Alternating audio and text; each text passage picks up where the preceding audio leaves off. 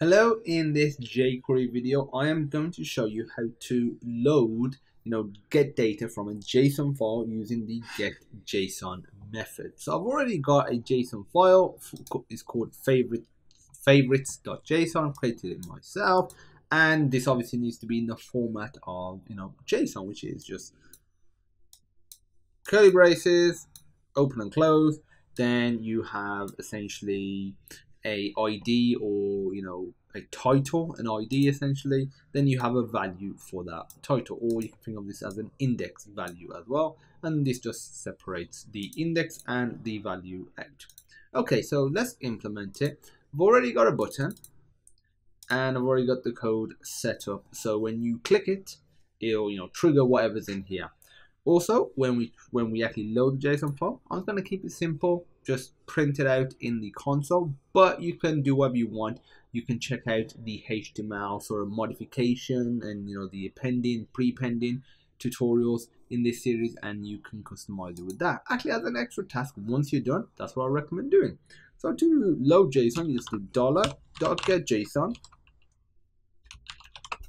And now you specify the file path for your JSON file as it's in the same directory favorites.json is. I would just put favorites.json.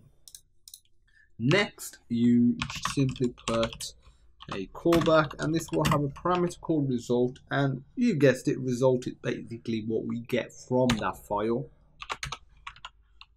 Now in here, because we've got this result, let's see what would happen if we just did console.log result. Let's run that now. As you can see, it's loaded it, that's fine, but it's just all bunched together. If we want to actually do something maybe a bit more meaningful to it, perhaps we want to just print them all out, we can do that. So instead, actually I'll leave this. This is useful to see as well. Let's do $.each. So this is a jQuery method, which will just essentially, it's almost like a for each loop, but specifically for certain jQuery data types, such as JSON. And we're gonna put index, comma, value. And now all we need to do is do console.log.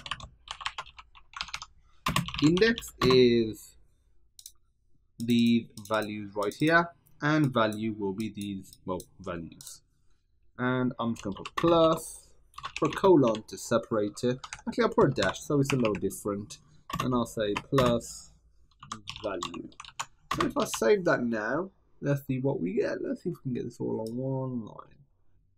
There we go. Fantastic, looking great. If I click me, so it's printed out the JSON, the entire result here, but then it's also looped over every single one, and as you can see, index refers to the first values of this one, this and this, and the value refers to Half-Life 2, Peter, and Earth is okay. So that's how you essentially use the getJSON method. There is more functionality around it, so being able to get maybe a specific value from a specific index. I'm going to provide an awesome link so you can check that out if you want specific functionality, and you'll be able to have a look at that. If you have any questions, feel free to pop me a message, and as usual, I look forward to seeing you in the next video.